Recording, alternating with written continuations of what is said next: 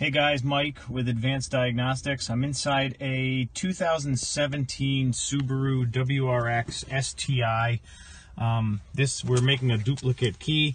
We have one key working and we're going to add a second one. You can see that the remotes don't work. And if you simply stick the key in the ignition, you'll see the security light comes on solid. That's telling you that this key is not programmed to the car. This happens to be one of my personal favorite cars.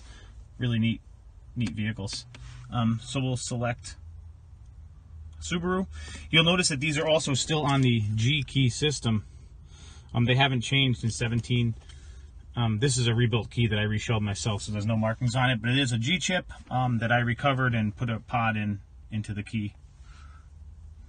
This is an Impreza WRX 15 to 17 G blade. We're going to connect to the immobilizer. Switch ignition off, switch hazards on.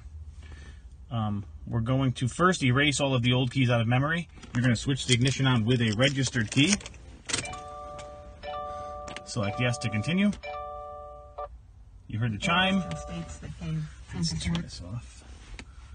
The procedure did work. If you want to check, you can make sure we now only have one key. We do. So we'll switch this off. We're now going to program keys. It's going to ask us to switch it on with the registered key first. Switch it off and remove. Switch it on with the new key. And now we have two keys programmed. Do you want to program any more? No. Procedure complete. We'll switch it off. We are now going to erase our remotes to get all the old remotes out of memory.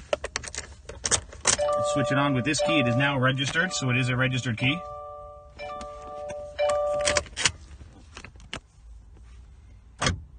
Our remotes have now been cleared.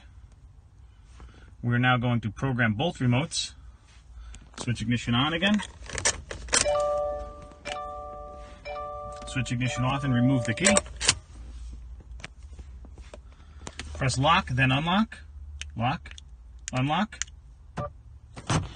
There's one. Lock, unlock on the next one. There's two. Okay.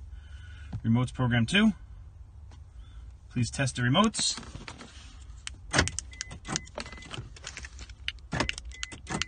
They both work. We'll step on the clutch and use the new key to start the car. And we're good to go. 2017 Subaru WRX-STI.